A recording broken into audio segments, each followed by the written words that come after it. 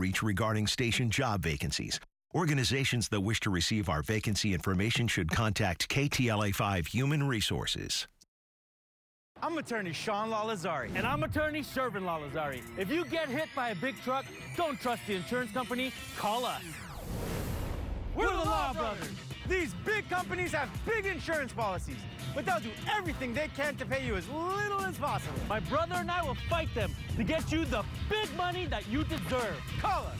We're the Law Brothers. Hurt by a big truck? Call 310-777-7777 or visit lawbrothers.com. It's Ford's Black Friday Sell-a-thon. With your trade-in, you can lease the 2023 Ford F-150 for a low $389 a month. Plus, you can get a $500 Amazon.com gift card. Get here fast. The Ford Black Friday Sell-a-thon ends on Cyber Monday.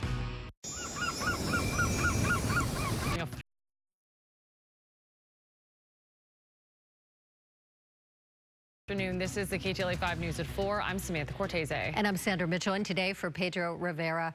Right now, 11 more former hostages once held in Gaza are on their way to reunions with their families. And the truce that gained their freedom now extended with the planned release of 20 more hostages over the next 2 days.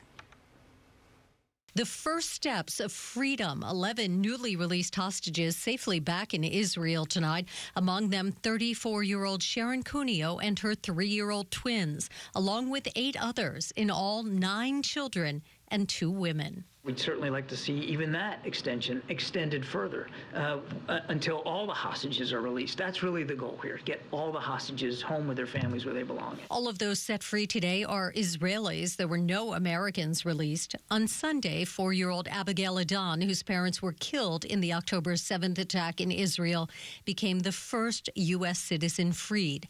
After 7 weeks of captivity, the hostages will be evaluated by doctors, and then Israeli Defense Forces will help reunite them with their anxious families. Despite the diplomatic breakthrough, Prime Minister Benjamin Netanyahu stressed the ceasefire is only temporary, and Israel will resume its attacks to crush Hamas.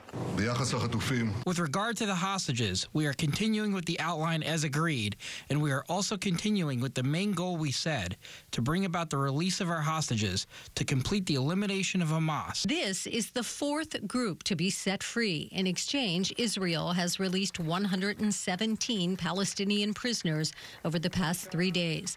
The White House today confirming 9 Americans are still being held captive. President Biden Sunday saying he is working to bring them home. This is the day-by-day approach, hour-by-hour process. Nothing is guaranteed, and nothing is being taken for granted. But the proof that this is working and worth pursuing further is in every smile and every grateful tear we see on the faces of those families who are finally getting back together again. While no Americans were freed today, there is hope that at least some of the 9 still being held might be released over the next 2 days. The man suspected of shooting 3 college students of Palestinian descent in Vermont has pleaded not guilty. 48-year-old Jason Eaton has been charged with 3 counts of second-degree attempted murder.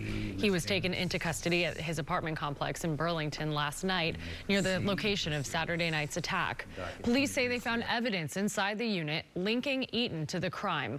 All 3 of the shooting victims are expected to survive. 2 of them were wearing traditional Palestinian scarves at the time of the attack. The U.S. Attorney's Office says the FBI is still investigating whether the shooting was a hate crime. U.S. Attorney General Merrick Garland says the incident underscores the understandable fear in U.S. communities since the war in Israel broke out. The ATF and the FBI are investigating the tragic shooting of 3 men of Palestinian descent in Vermont. The Justice Department is poised to provide assistance, any assistance that our state and local law enforcement partners need as we work together to protect our communities. When authorities approached the suspect, Eaton allegedly told them, "I've been waiting for you," and told them there was a shotgun in his apartment.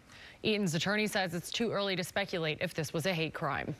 All right, back to Southern California now and developing news in the city of Industry, where deputies are searching for 2 suspects who dragged a woman with their car after trying to grab her purse. It happened in a Costco parking lot. Deputies say the woman was dragged